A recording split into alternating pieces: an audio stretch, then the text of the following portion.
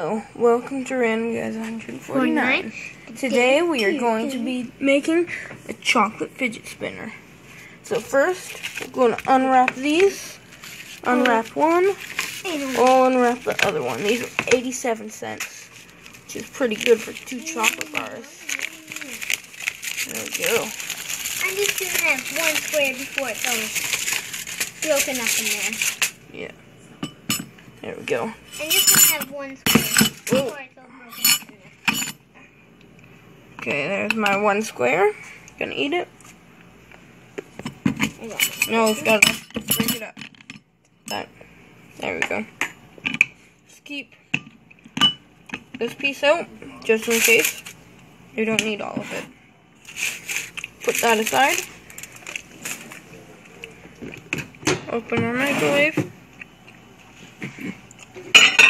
And now you want to put it in. First starting with about 45 seconds. So we will be back when that's done. It's not done yet. We're going to put it in for about 20 seconds each time and just keep stirring it.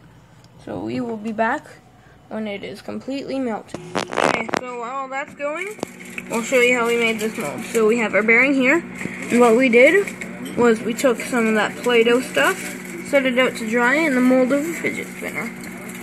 So we will be back when the chocolate is completely melted. Okay, here it is. It's completely melted now, and we're going to pull it out and stir it. It's hot. Back over. Gotta stir it and turn this light on quickly. It's alright. Okay, there we go. You can see it's like this. Just gonna quickly stir it all up. Okay, so we're stirring it. Okay, we're gonna put it in for a little bit longer, about 10 seconds, to make it completely melted.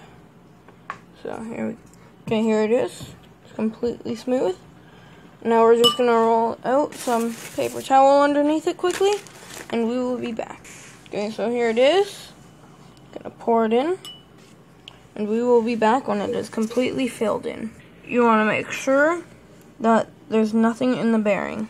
So here we go. Okay, so what you want to do next is just put it in the fridge and let it cool. There will be another video on that.